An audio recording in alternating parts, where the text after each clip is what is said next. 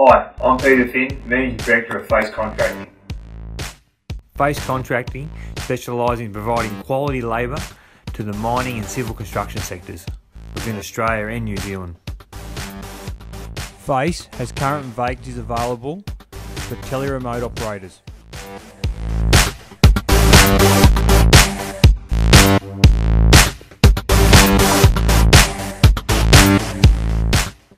These roles are drive in, drive out or residential.